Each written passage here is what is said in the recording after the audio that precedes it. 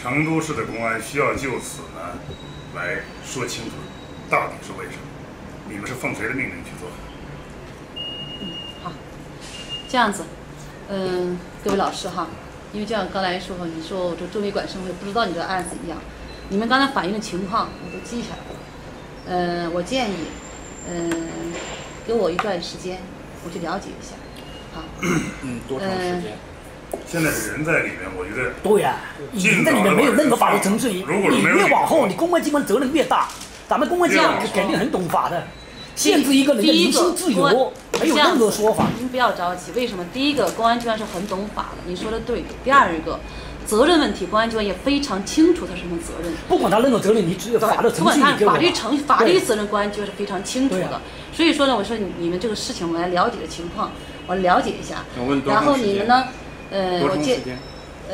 我说尽快，关不关人是先你们自己的一个认识，对不对？你没有任何法律程序，你把你认识应该告诉我。这样子的，你应该当时关的时候，责任他会负这个责任的。不是，不对，你关的时候就应该告诉我，而不是关完以后发现责任，知道吗？这个情况我要先去了解，因为你不能关了人再了解吧？那你为什么不关我再了解？你现在关我了解好吗？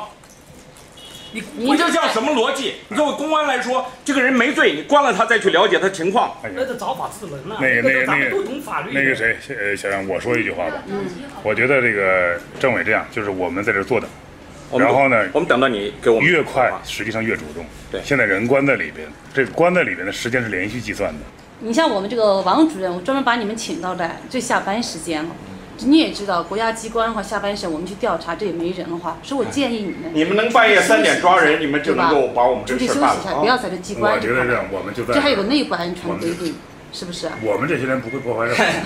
你们是不会。如果这样换这个道理不用讲了。你要是办不了，我们去市局。我觉得你们有点喧宾夺主，为什么？这是国家机关。我在调查的时候，请你们在门口吃顿饭，你们也没吃饭。这种你说我调查了，我离开这地方，把你们这些人留在这个机关大楼里头，我觉得作为任何机关这都不妥的。你们可以派人，是不是啊？都不，你可以有人干嘛要看的？就是第一个不需要这样。你已经把我看过11个小时了，你可不要告诉我不应。你看过我1个小时的？我只能说你又转换了概念。我说现在，而不是说其他的事情。就是你其他时候想看的时候可以看，不看的时候你可以赶走，是吗？你不要扩大。我现在请你们各位到外头，一个是休整一下，把饭吃了，给我一段时间调查。我们不会吃饭的，我们这个事你不给我们一个回答，不会去吃饭的。这个你别抱这个幻想了，好吧？吃完饭又怎么样了呀？他不敢把你。国安机关大门随时开的。我今天我值班，我再跟你说。但是如果解决不了问题，我们在这是没有。在我调查完了后，你可以过来打电话看我在不在。我不会说你第2次，因为第1次来是我们每个机关都有纪律规定的。这个我记一个纪律规定的是没有。然后我们一会儿出去，行吗？我记您一个电话，一会儿我来问您到底是不是已经调查清楚。第一个，我们的电话也不是随便给的。当然我理解他，我不能说你就不解决问题哈，我就不走在这块儿。就是说的话，急躁防了就无理取闹了，对吧？我都是给我一定的时间下去调查，然后你不调查哦，你不调查我就不走，非要在这块儿。是这个调查，调查可以调查10年的，你怎么调查？这样，那个我调查10年就待10年啊。政委，我出来跟你单说几句可以。调查10年，我在这待10年，听着了吗？这叫不叫无理取闹？你艾老师是有知识有文化的啊！你不说你不做评价吗？你这不叫无理取闹的？无理取闹是不是评价？事实摆在这，这是事实吗？大家听到了？大家也听到我说了。所以艾老师说这种话要有依据的哈。我们确实不相信公安机关，我们非常担心我们出去之后还能不能进来。对，下班走。这个开玩笑了。那我们去市局更不行。我们已经跟您说过一次，再往上交矛盾没有意义。这个问题不解决。回地让我们找公安部也没意义。我也确实想解决问题，我不想把这位是谁呀？没事，他们是谁？报一下名。哦，您是。说一下吧，那个犹犹豫豫，你没身份啊。金牛公安分局法制科民警李慧泉。哦，他是法制科，也是法制科的是吧？你们知道昨天抓人的事儿吗？因为我觉得如果抓人的话，这个应该给法制科都不知道。法制科来说是可以。对。您是。现在是我们政委在给你们解答，具体情况我不是太清楚，我在这边值班。你知道什么情况？你知道情况你说一下吧。我知道的情况我会告诉你们啊，你说好不好？我会叫更加清楚、具体清楚情况的人来给你们做解答。清楚没有？好，你叫他来吧。我们其实来也本来是想找他在来的路上吗？我会跟你联系，找最清楚的人。他是在来的路上吗？你开始联系了吗？你要听上面的命令才联系还是你不能联系，还是你联系不到？你联系了吗？现在？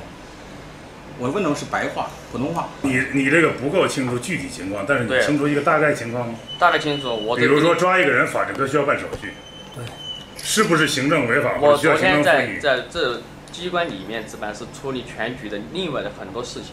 啊，就是单独没处理这件事你是不知道。这个我不是很清楚，不便回答你。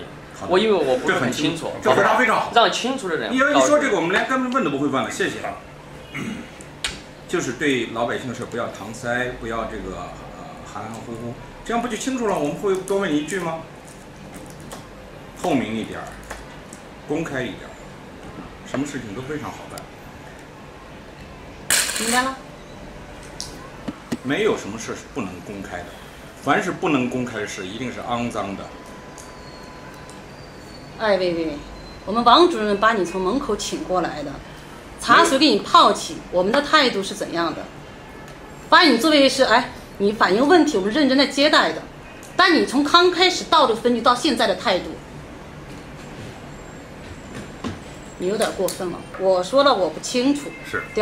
第二个，你可以我们法制科的民警说了，他不具体清楚。对。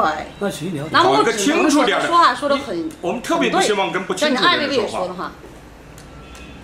那我这样说，你就有点侮辱我了。不清楚，是我是不清楚。但像你今天运气好了，碰到我今天值班呢。要不然。我作为值班领导，我接待你是我的职责。当然，我不是受你侮辱的。侮辱你什么了？请你说话注意的。你什么叫你不清楚？你不清楚搪塞，你推诿，我找你市局。这叫侮辱。第一个，我在这个词叫侮辱吗？我在认真的接待你。你说你不清楚，更清楚的人在路上，然后我们要出去，我们出去干什么？我们出去之后，我们还能进来吗？我们从派出所进去之后，就告诉我们这边会给你说的很清楚，所有的事情问法制科，是吧？都清楚。然后来了之后你不清楚，所以说你没有诚意。另外，政委呢，请别怪我们对公安机关的不信任，我们都是跟国保、跟公安常年打交道的人，为当事人也为我们自己。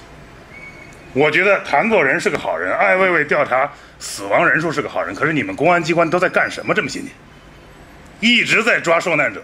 我是唐山人，我身边有很多人死过了，在33年前，汶川地震、四川地震，你们是受害者，我们当时是牵挂的。温家宝承诺要给一个答复，但是没有。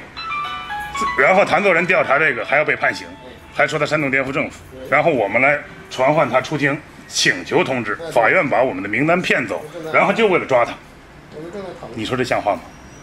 到这个时候，我觉得这此情此景，人心都是肉长的，大姐。希望能够理解，希望能够理解。好的。非常希望能够理解。你看他22次被你们四川的警察把抓起来，他的底下的志愿者，今天就是刘艳萍。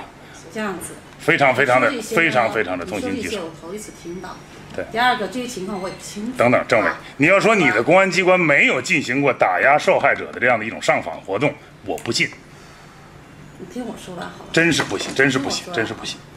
你要是这样这个话题的话，我觉得真的就不要说了。你要说您解决不了，我们真的可以走；你要说我就不解决了，我们确实就可以走。你要说能联系的话，我相信你的效率。